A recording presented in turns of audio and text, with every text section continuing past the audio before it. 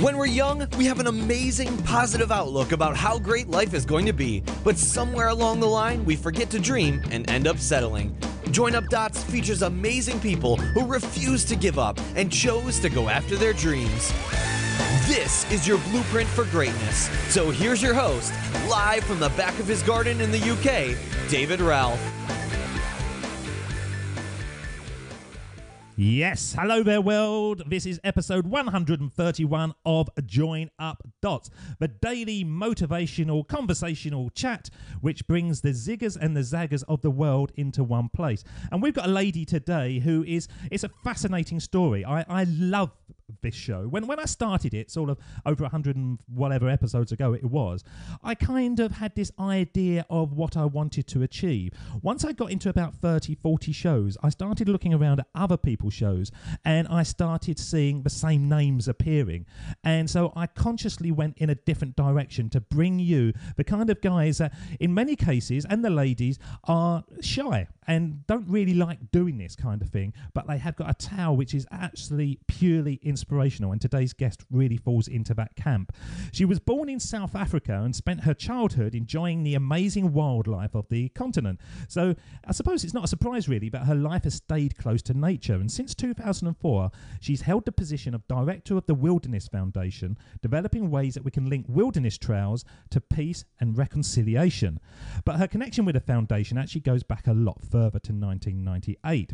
Now she believes that the effects of protecting the wilderness is a great way of developing sound youth leadership built on environmental awareness and ethics, especially the youths that might be considered as at risk.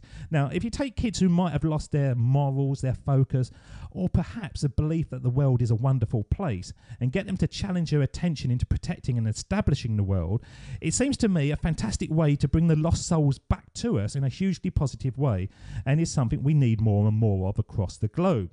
But let's find out where she channels her efforts on a daily basis, and whether this lady who is spending her time providing such value to the world is actually content with her efforts, or like so many wonderfully caring people, does she beat herself up that she isn't doing as much as she would want for the world? And lastly, I suppose, could she imagine any other life, or was it destined from her very first days on the earth? Well, let's find out as we bring onto the show to start joining up dots, the one and only Jo Roberts. How are you, Jo?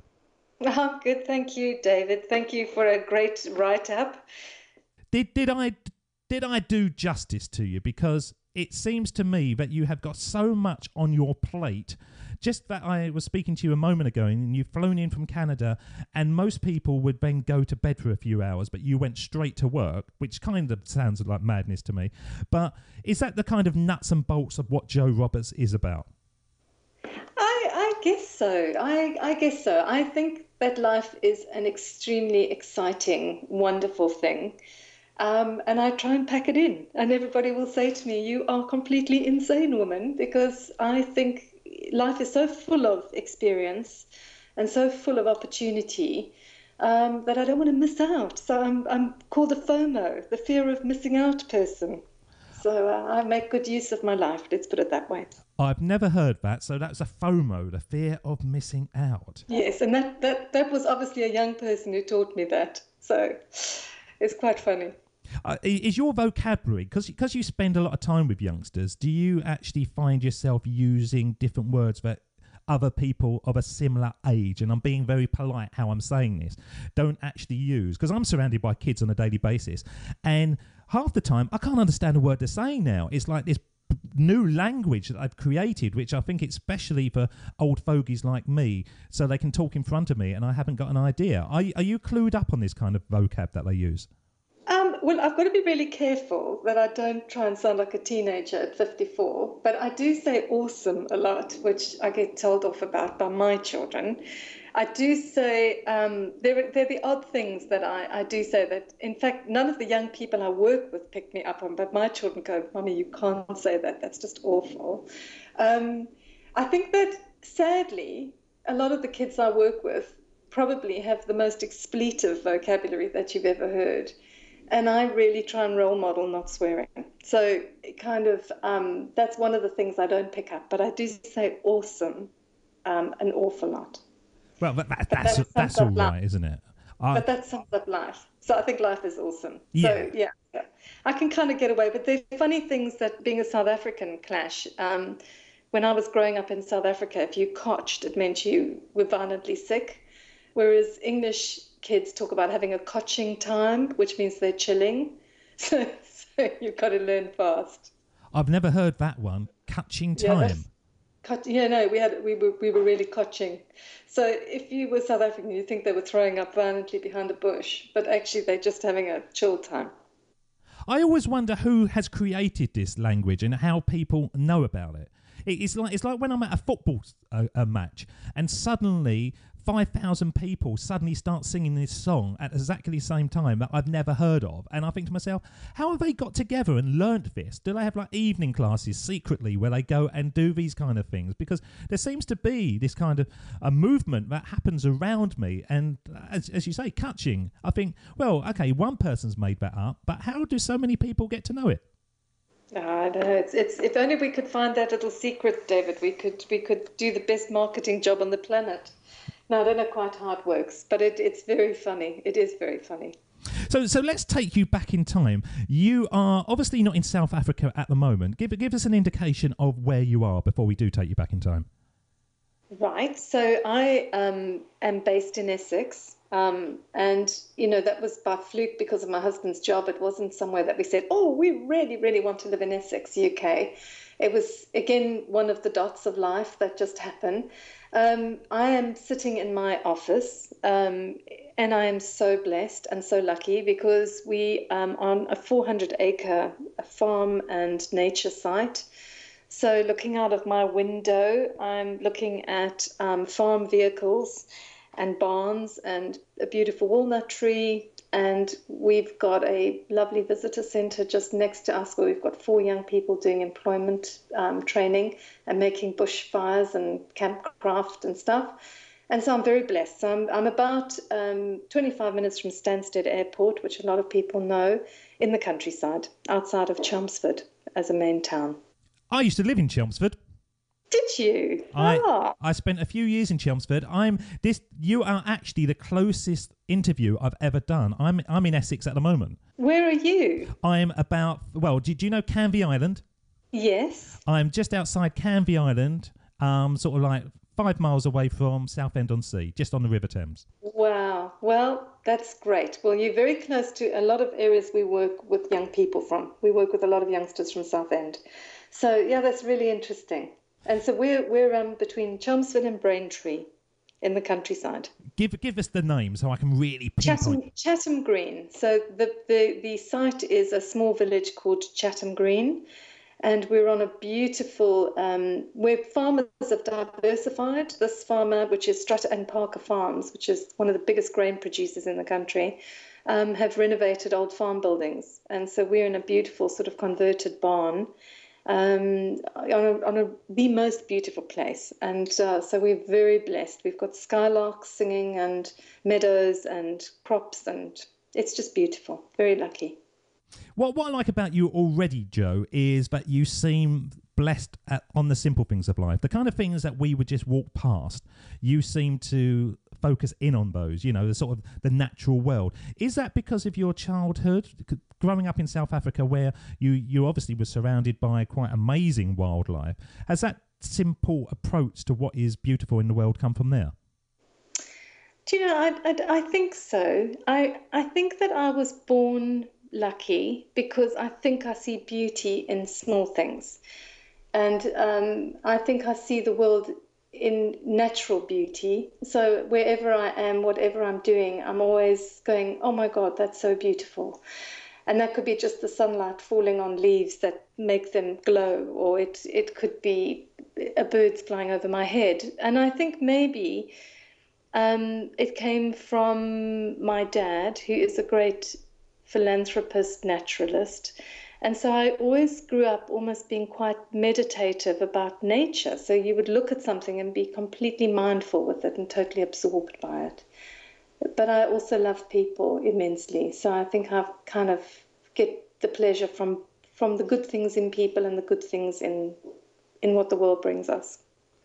I think. When you look back to yourself in South Africa, can you remember when you were first aware of the sort of the enormity of the area? Because I kind of grew up in Essex, as we're in Essex now, and you have pockets of countryside. And actually, when you fly over this county, you realise it's a lot greener than you imagine. When you're in a car, you sort of go from town to town to town, and you think it's quite built up. But being in Africa, that's totally a different way, isn't it? There's hardly any roads in certain areas, and it's just wilderness.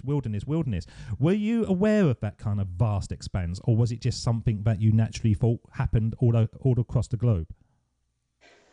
I don't really know. I mean, I think I grew up in Johannesburg in a very sort of ordinary suburb with a big garden as a child. And I know I'm sort of digressing slightly, but I remember thinking our garden was about 1,000 acres. And obviously when you grow up and you go back, you realize your garden's only maybe a quarter of an acre. So I think as a child, you see the world as very big and everything is much larger than you see it when you're an adult. But I think I was very lucky because my dad, we camped a lot. So we would leave Johannesburg very regularly on weekends and go up to the bush where we would camp and bird watch and do walks. And so I think it was my reality. I don't think I knew anything different. And then the first time I ever left South Africa to go overseas, because my father's Danish, was when I was 14 and we went abroad. But I still don't think I was kind of aware of it. I think it's only awareness comes later and perspective comes later. I think at the time it is just what it is and you don't know any different, really. Did your love of nature then come from your dad? It seems that he was hugely inspirational in your life, taking you camping and doing that kind of thing as a young girl. Yeah, no, I think I was like a complete little shadow. So, I really followed my father around like a little kind of hungry lamb. And he was a very inspiring person. He still is. I mean, he's just 90 this month, and he's actually arriving next week for his 90th birthday. I think he was an inspiring person, and I think I was a very lonely child in some ways, but I kind of completely lapped up his knowledge and attention, and I just completely absorbed him like a little sponge. And that was a great gift. To have a father like that was pretty inspiring.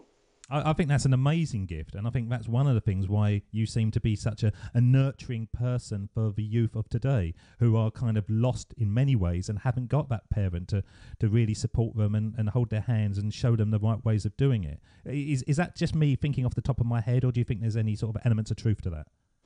Do you know, I just feel I want to share, and that's why I do what I do.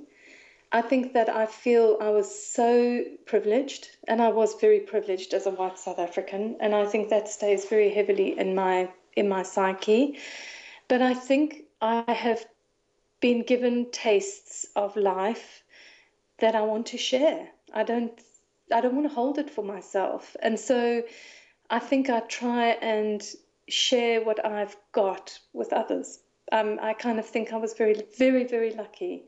And so when I sit on the edge of a mountain with a young person and we are looking across at wildness, or we're looking across at the sun setting and it's beautiful, and I can feel that in some way I've helped them to be able to have that experience, then that is what makes life really meaningful.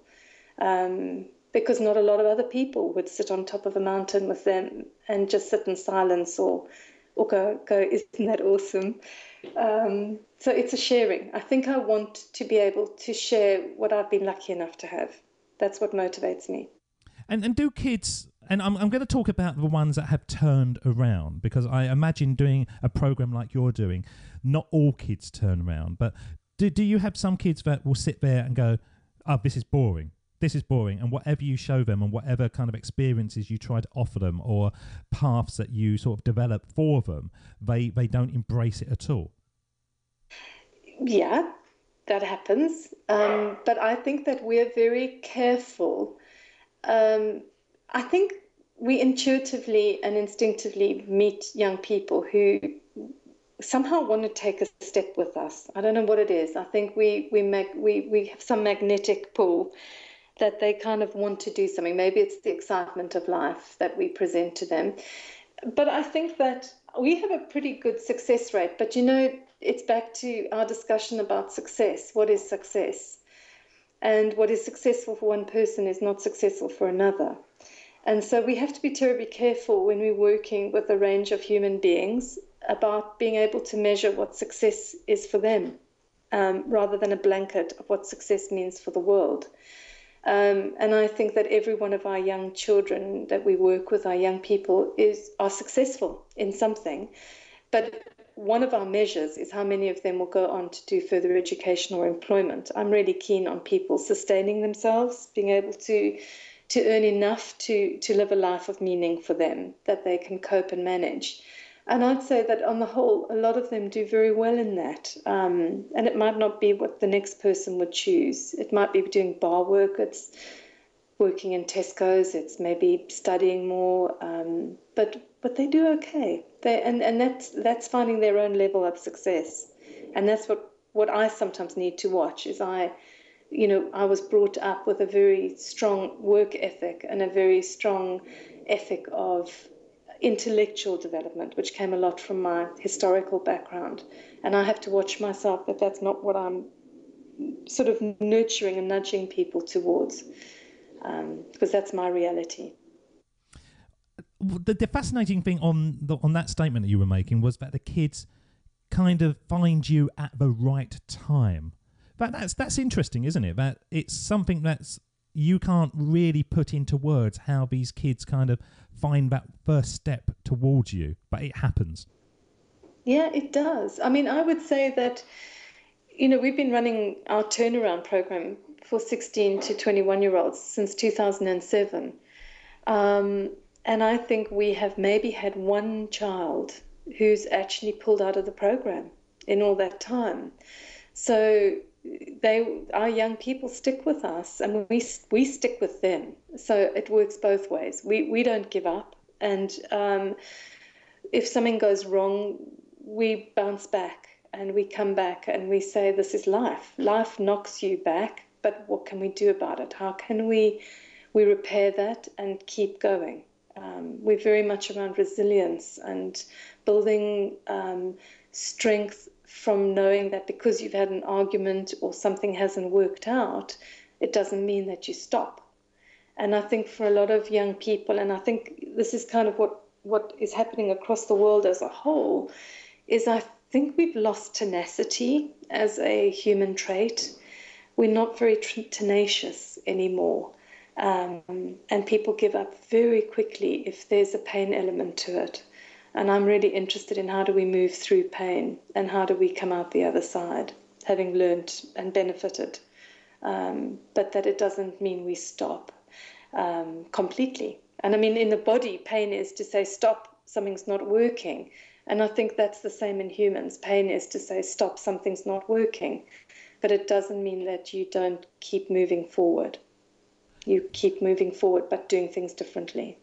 I agree with that totally. And I think one of the problems that we've got in the world today kind of links down to I suppose it's the glamorous X Factor or the American Idol thing, where kids and adults almost buy into this myth that you only need to sing a couple of songs and then suddenly you're playing Madison Square Garden. But success and sort of drive, anyone who's got to anywhere, it's not a straight line, is it? But I think so many people now think that it is A to B to C to D to E, and then you are where you are. But you're not. You're sort of moving around and you're trying different things, and that doesn't quite work, so you try something else. It's the overriding passion that you need to have to kind of get to where you want. And if you hit a closed door, you'll try another door and another door and another door, and then you'll get through that one, and then you'll move on a bit. And it's just that, is it tenacity, or is it that desire for, I suppose, overnight success, Joe? I think you're absolutely right. I think we've become very short-framed. I think we think that with a little we'll get a lot, and I think life isn't really like that. I think life is, I always say, one of my boring statements, and I'm sure if you spoke to our young people, they'd say, oh God, that's a Joe statement, I believe what you put into life is what you get out of it. And if you're putting effort in, you don't always get the result you expect, but something will come out of that. So there's kind of quite a strong philosophy, I think, that you do need to put the work in if you really want to get an outcome that's of value to you. And I think that you're right. I think we've become very short-termism and very minimal input, because a lot of stuff doesn't take a lot of striving. And I think young people are pulled in a direction of a celebrity culture, which I think is a really sad thing, because it's based not always on the greatest of values. And I'm a great person around values and trying to really understand what are good values, what values do we need in this world to make us live well together and to respect each other and to care for each other. So, I agree with you. I think we've become very short-termism and we're not prepared to put the effort in. I'm just going to play a little speech now, and this is from an American comedian that we all know called Jim Carrey, but it's been sort of going viral on the internet, so I like to throw this on the show because we always get this point in the conversation that this just is a natural dovetail fit. So have a listen to this and see what you think about this. My father could have been a great comedian, but he didn't believe that was possible for him. And so he made a conservative choice. Instead, he got a safe job as an accountant. And when I was 12 years old, he was let go from that safe job. And our family had to do whatever we could to survive. I learned many great lessons from my father, not the least of which was that you can fail at what you don't want. So you might as well take a chance on doing what you love. Is that a message that we should be teaching in schools? Absolutely. I think that we're very frightened of failure, and I think that failure is probably our biggest gift. And I think it's the things that we fail at that we learn the most from.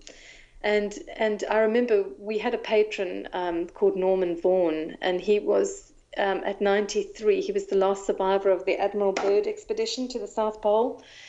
And he gave me his book, and in the front he'd inscribed it. It said, "Dare to fail."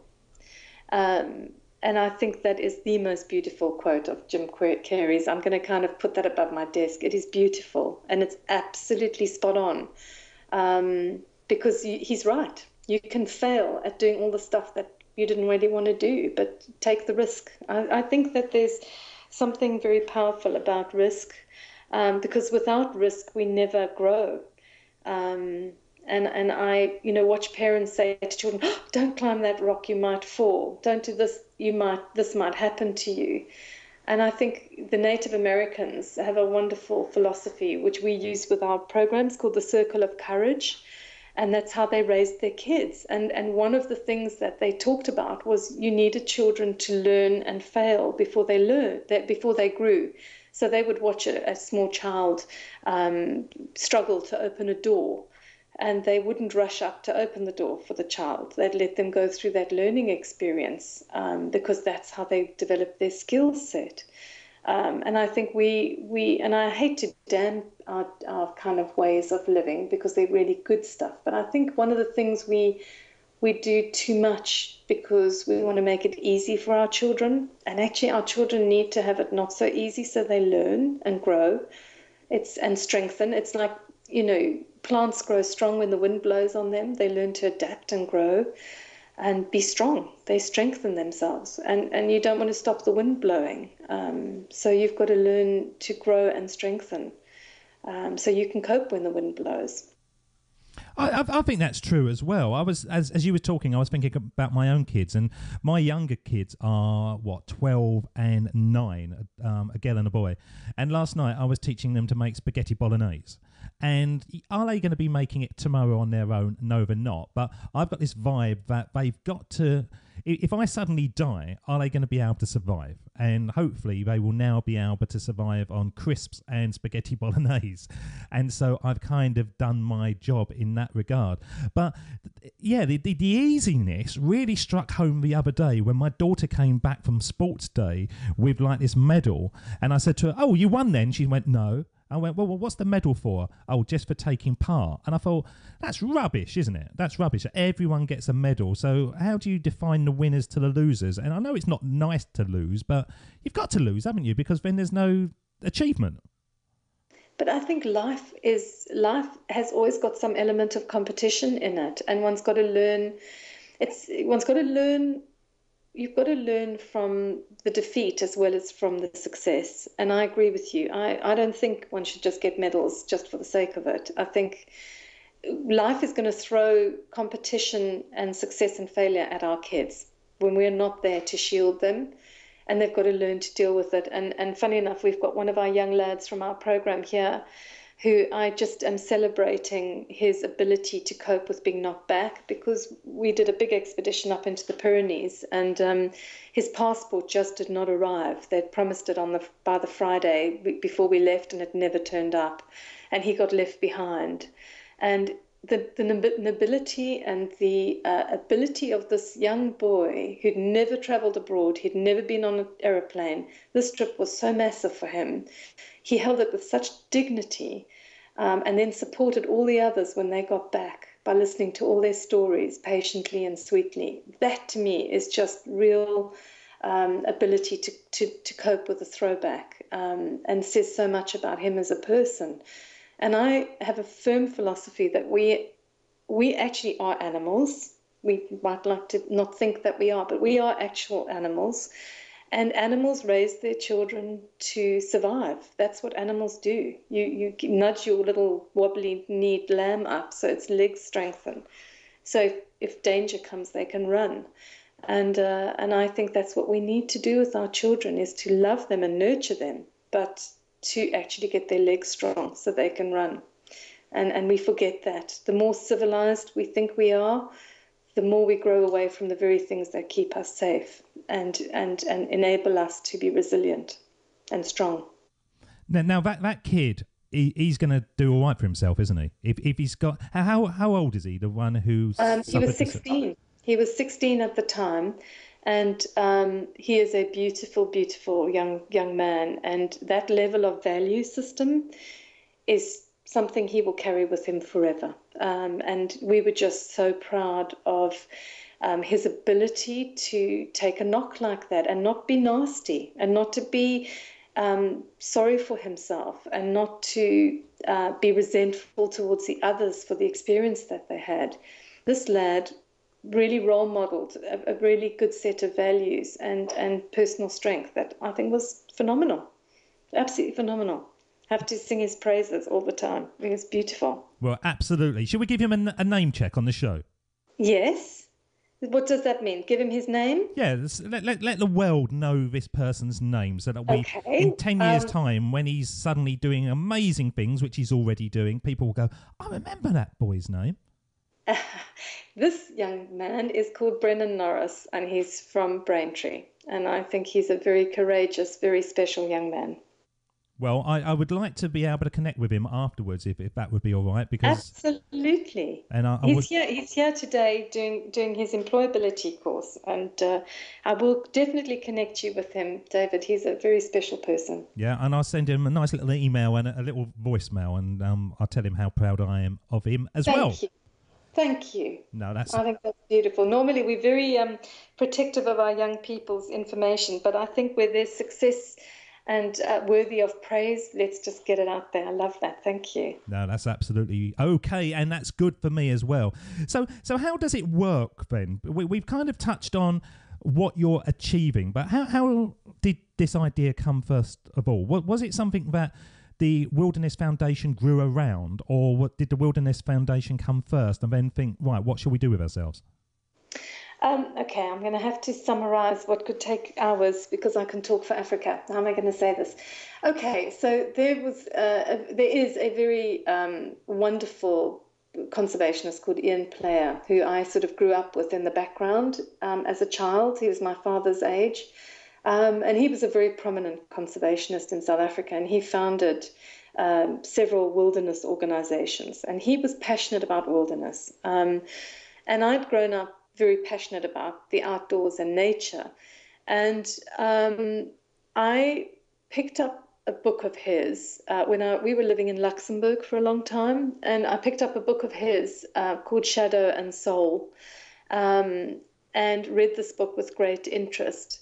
And it was really around the spiritual value of wilderness. And I'd grown up in a very pragmatic sort of game rangery way around wilderness and nature. And I was brought up very much by my dad to sort of everything had a name, and I understood all the names of birds. And I didn't actually know much about the spirit of wilderness. And through reading this book, it exposed and brought me to a much deeper connection around why wilderness has such a spiritual connection for people.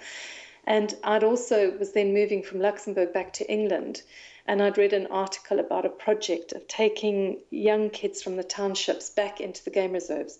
Just very briefly, for those who don't know it, as a South African in the apartheid years, black South Africans didn't go to game reserves. Only white people went to game reserves. And in fact, my father fought for the first camp for black South Africans to be able to stay in a game reserve in the Kruger National Park. And this project to me ticked all my boxes, because it was taking urban youth who'd been disconnected from what is their ecological heritage, their birthright of wild nature, and it reconnected them by taking them back into the parks with retired game rangers, black game rangers, and built pride and love for nature. And so I then wrote to the Wilderness Foundation and said I wanted to raise money, to raise more money, to put more kids onto the programs. And that's how, when I came back from Luxembourg, I got involved with the Wilderness Foundation and started to grow a project funding here called Mbewu, which means the seed in Zulu. So it means you plant a seed which grows. And we've now got the same project running in Scotland, called Mbewu Scotland, and taking urban kids from Glasgow and Edinburgh, from inner cities, back out into nature, meeting intergenerationally with people who live on the land and who can share their love of it. But that's how I got involved in the early days in 1998, was around raising money to get young black kids back out into game reserves.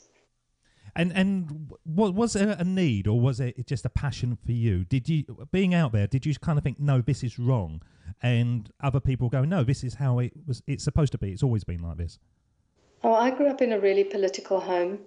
I think we had a very strong conscience about the absolute tragedy of what South Africa did and presented. It was fundamentally, morally, completely wrong. And so I always found it kind of funny moving to England, where nobody really talks about politics at all.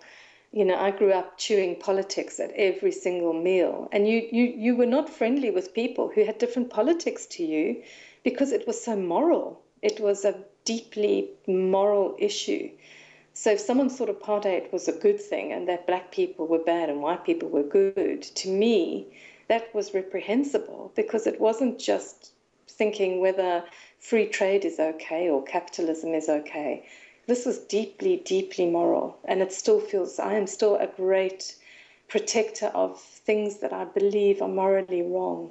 And I have very strong feelings about that. But your conviction, did you think it comes from the dinner table, sitting around having those conversations? Because I think most of us are examples of our childhood in many, many ways. And certainly in this show, we call it Connecting Our Past to Build Our Futures, because so much of what we do and we love as adults, when people say to me, yes, I found my path, really are closely linked to the things that they did as children when they didn't get paid for it. And the fact that you're doing what you're doing now seems to me just a sort of larger version of what you were doing when you was a child. But those dinner tables, conversations, night after night after night, that must have shaped you. Oh, I think it did. I mean, I think my grandfather was in Russia during the revolution. He was head of the International Red Cross, evacuating prisoners during the Russian Revolution. So I think my father got it from him, and he was a district surgeon, my grandfather. And my mother was a social worker, and she died about 15 years ago. My mother was a social worker, and so as a little girl, I used to go with her to Soweto because she was part of something called the African Self-Help Program. And we used to be taking nutrition and foods into some of the little creches. They used to run creches for children in Soweto. So very, very poor families would send their kids where they'd get a meal every day, and they'd be taught in a really, really lovely nursery school. And so as a little girl, I trotted all over, with my mum. around Soweto. And then my father was very, very involved in medicine. He's a doctor. And so he worked in rural areas. So I would be in the car driving into tribal landscapes and being in huts, listening to people having conversations about nutrition.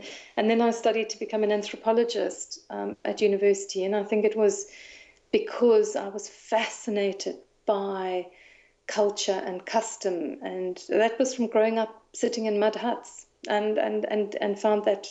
But then again, I'm such a contrasted person because I also grew up loving art and cities, but I am passionate about rural people and landscape and what makes life work for people and the beauty of what their lives are about. And yeah, I think I was very, very privileged, very privileged. Fascinating. The project, what are the kids doing on a daily basis then? So how do you structure their day to sort of get the most out of them?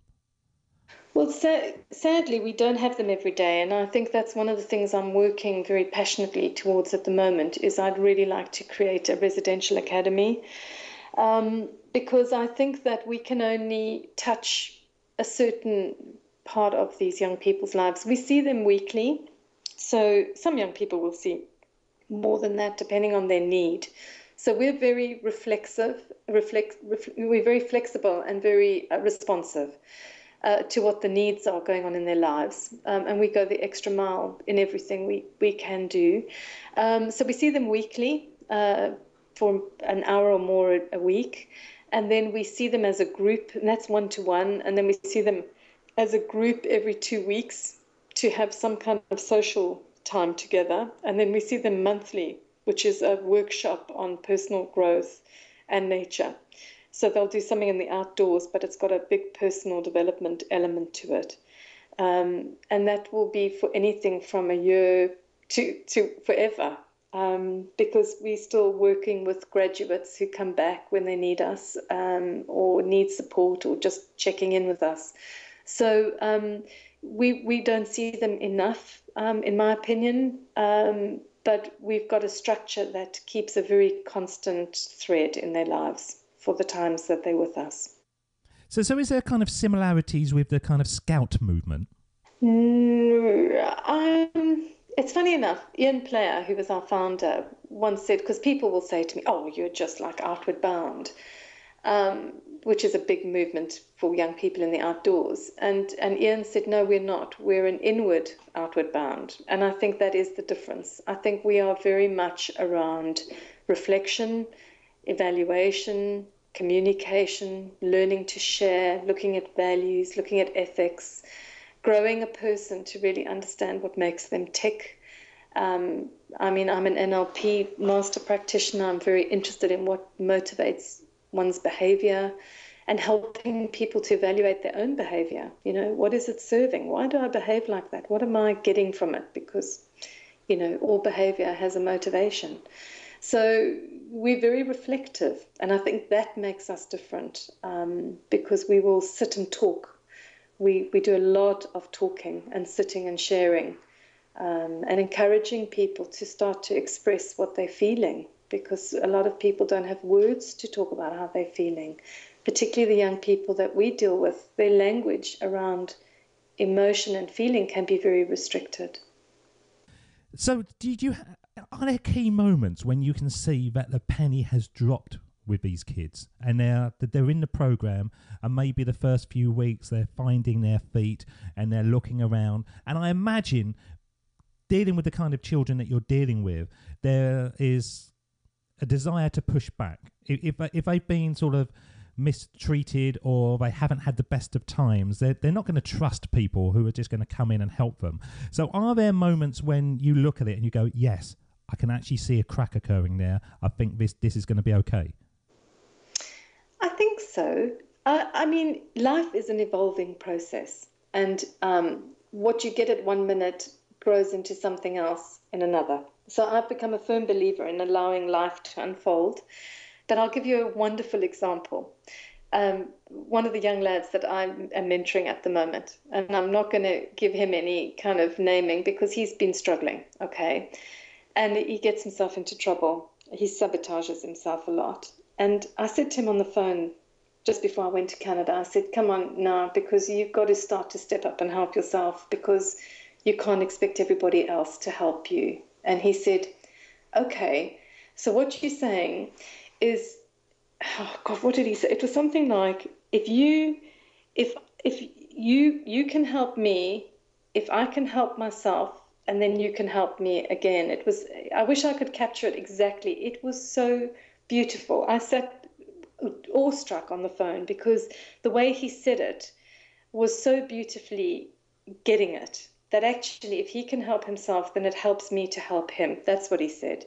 So if I help myself, then it helps you to help me so I can help myself better. And it just got it. And I've just been catching up on how he's been getting on, and he's had a great 10 days while I've been away, really knuckling down. And that is a penny to me. And sometimes the penny, David, comes in a way that just makes you want to break down. I mean, there was a young lad 7 years ago who couldn't make eye contact. You know, he had a hood up all the time. And we went sailing one day, and he really messed me around. And I was tired and frustrated, and I had to put my glasses on because I was about to burst into tears because I was just so frustrated. And then I came and sat down next to him a little bit afterwards, and he just patted my knee and he said, I'm sorry. Now, for kids who function well, that's not a big deal. For this boy to have an empathy level and to say, I'm sorry, was such a breakthrough in terms of empathy and connecting human to human. And it was really beautiful. So I think we're very Zen in the sense that we take moments of great success and achievement. And that's the breakthrough moments when you think, actually, if you've got empathy, if you read another person, if you're able to articulate it and make up for something, etc., that's really beautiful stuff. You started off the conversation saying that you take a delight in the small things in life. And that hand on the knee, bear in mind it was 7 years ago, it was such a small gesture. It's remained with you, but how powerful is that story? Yeah, it will never leave me. And I think it is the tiny things that actually matter.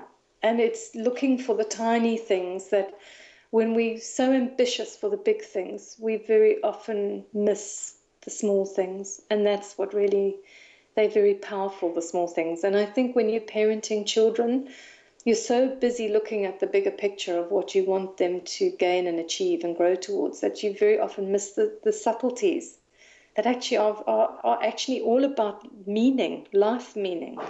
And that's so relevant. When I started this job, creating this show, I didn't have a clue what I was doing. Hopefully I'm a lot better than I was at the beginning. But it was just step after step after step. And I look back at some of the shows and they were good. And some of them I think, oh, I missed a trick there. But it was absolutely, as you say, it's all the little things that have built up to when you suddenly get momentum.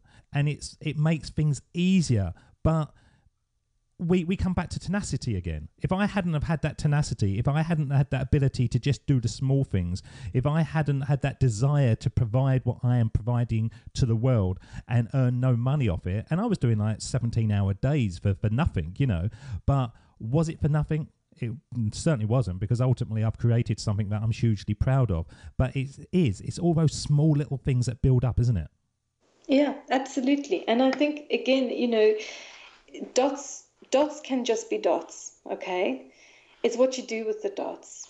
It's what you learn from the dots in a way that I think really matters. And that's about life. If one takes time to think and reflect, it's a huge gift, because normally, and I mean, you know, I'm a real pack horse, as I've said, but I do think a lot. I do reflect a lot, and I try and learn from myself a lot, because I don't get it right all the time. And in fact, you know, as a child, I had some really painful things that happened that, you know, really hurt. But I said, okay, so what can I do differently now?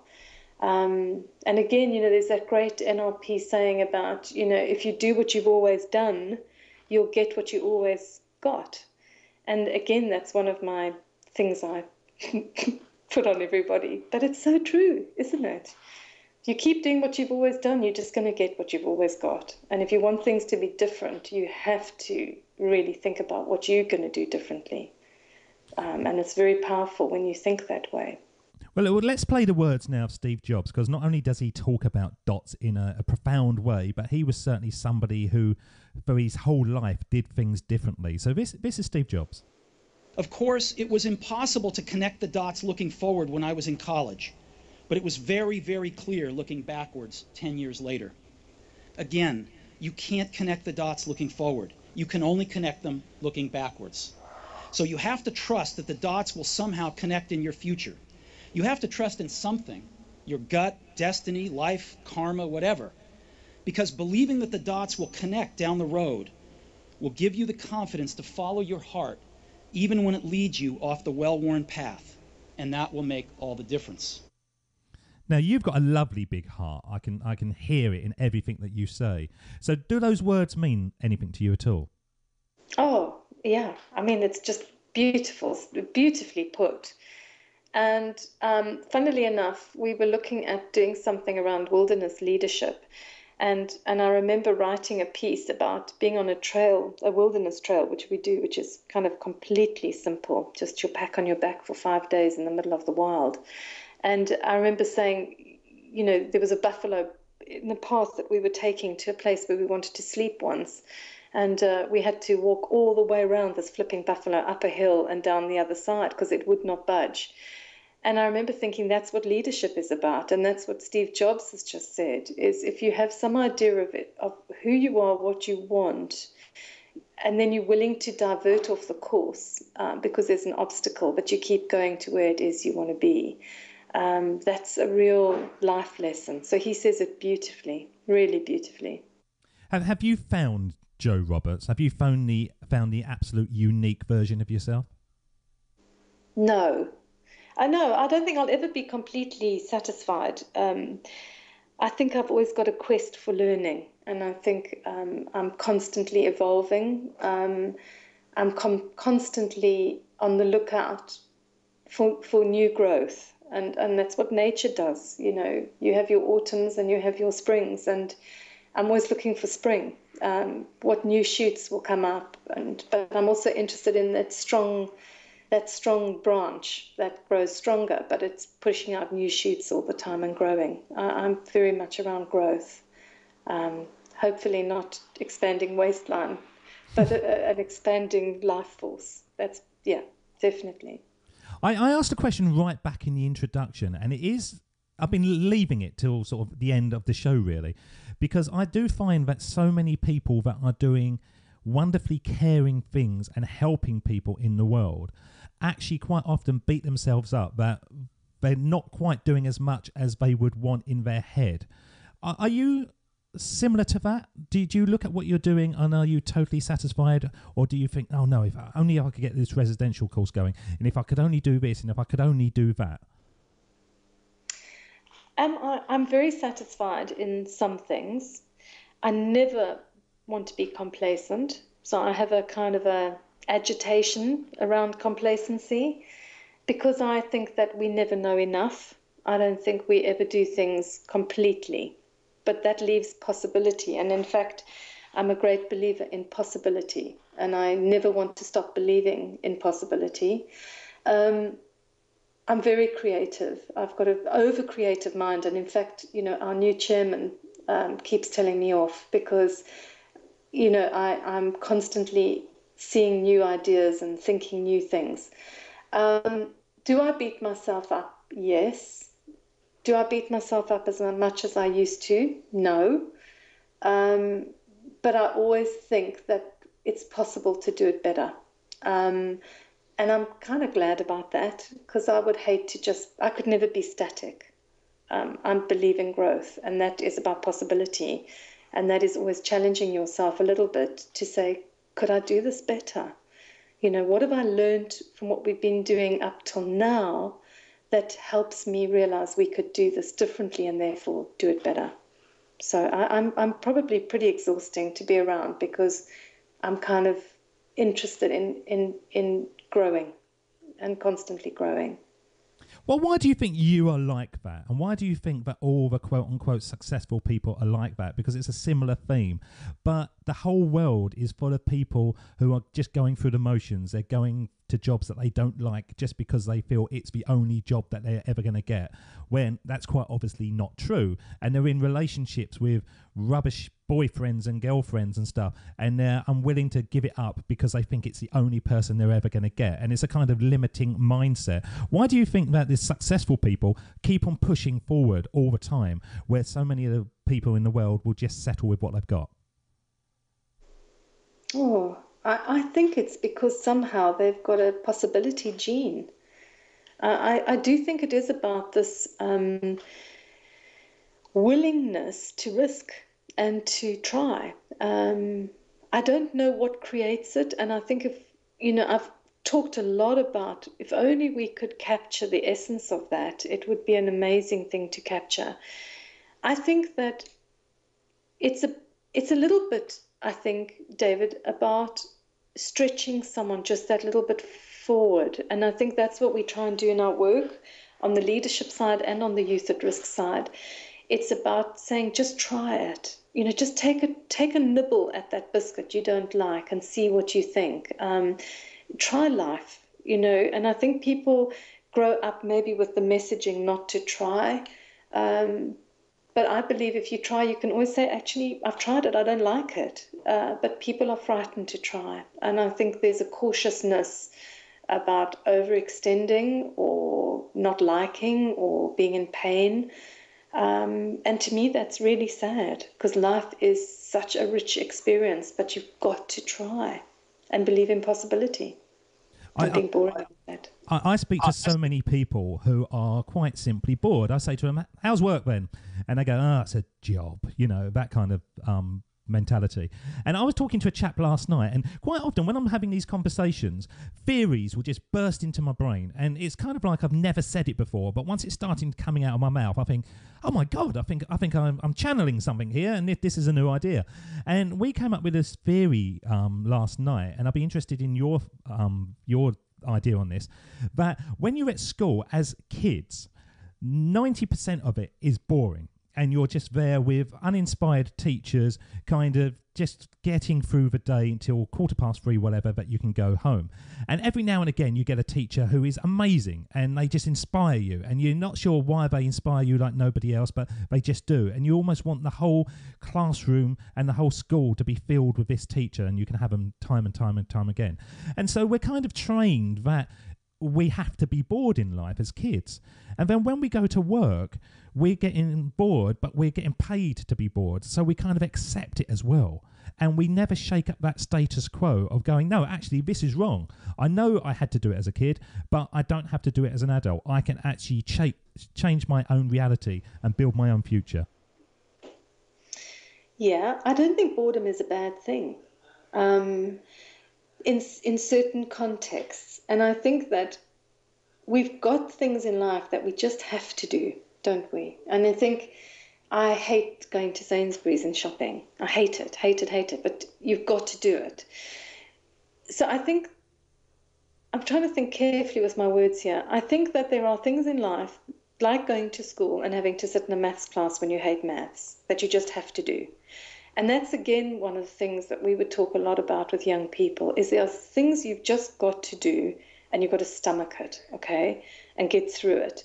But you need to make sure that there are other things that you build around those tedious things that do bring you meaning and joy and a sense of happiness. But you can't get away from the fact that sometimes there are the tedious chores that just have to be done. And it's learning to find a way of doing that stuff and managing to cope with it, but also ensuring that you've got meaning elsewhere. And I guess for some people, a job is a job, but they need then to do salsa dancing in the evening, or, go to the pub with their mates and have a really set of really meaningful friendships around it. Life's got to have those elements in it, because otherwise, crikey, it's like, eating chalk all day.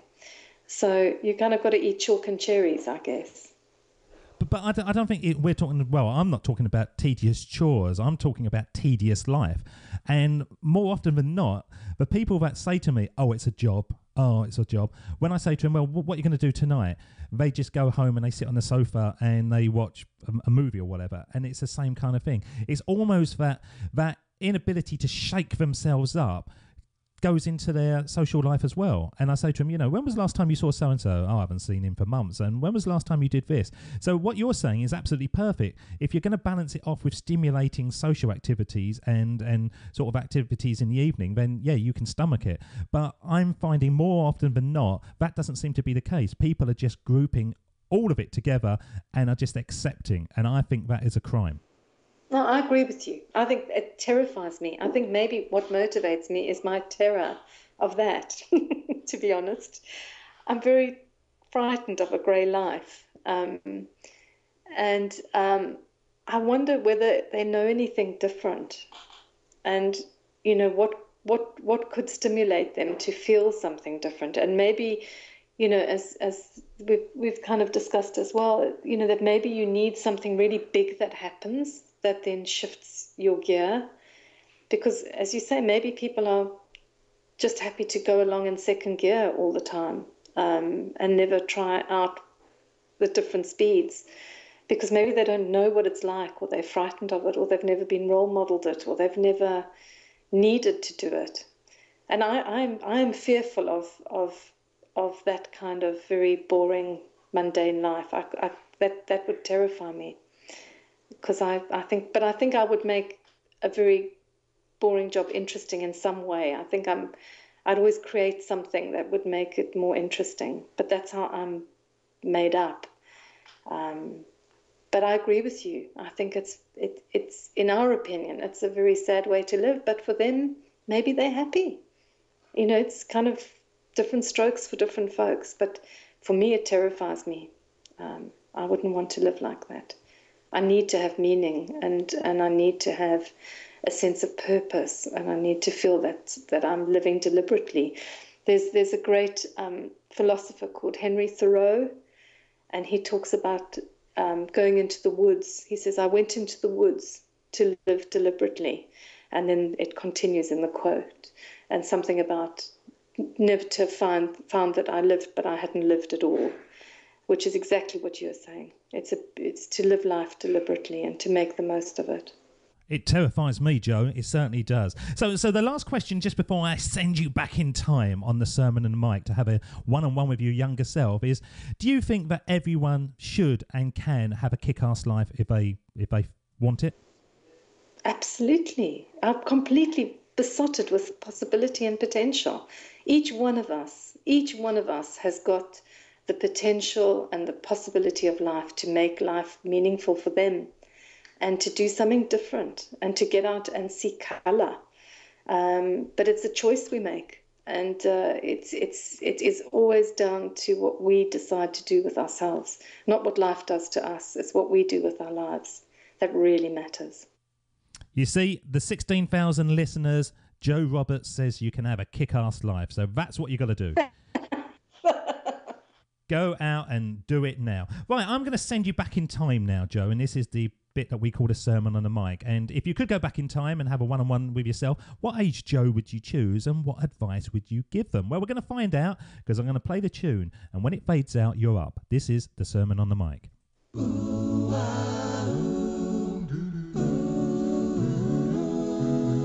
Here we go with the best bit of the show, the Sermon on the Mic, the Sermon on the Mic.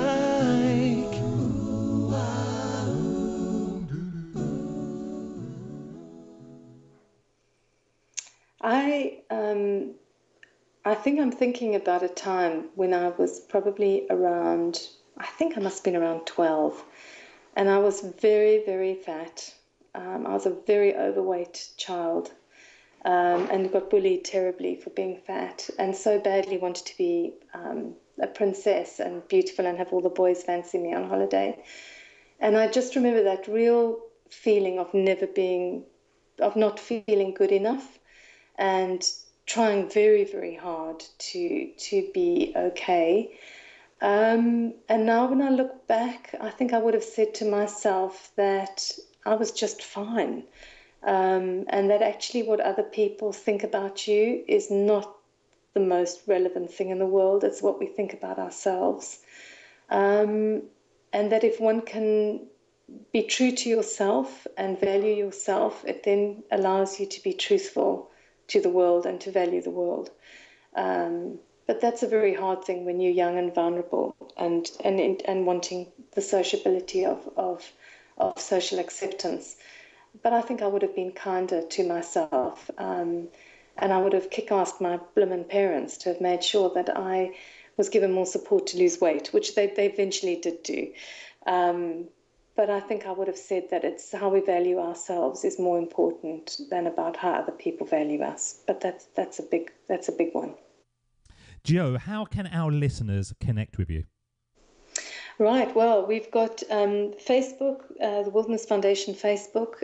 We've got Wilderness Foundation has a website which has got everything on it, which is www.wildernessfoundation, or one word, .org.uk. We've got an info email address, but people could contact me directly, which is just Jo, at wildernessfoundation.org.uk. And we'd really, really love to hear from people. As I've said, we've got a great site here where people can do team building, personal development, phone up for help or discussion on issues that they're having with their teenagers or their families or themselves.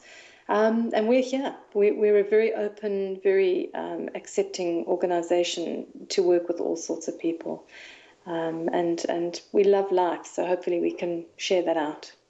Jo, you've been an absolute delight on the show. You're an absolute inspiration to me, you are. Thank you so much for spending time with us today, joining up the dots of your life. And please come back again when you have more dots to join up, because I do believe that by joining up those dots and connecting our pasts is the best way to build our futures. Jo Roberts, thank you so much. Oh, thank you. David doesn't want you to become a faded version of the brilliant self you were once to become. So he's put together an amazing guide for you called the 8 Pieces of Advice that every successful entrepreneur practices, including the 2 that changed his life. Head over to joinupdots.com to download this amazing guide for free, and we'll see you tomorrow on Join Up Dots.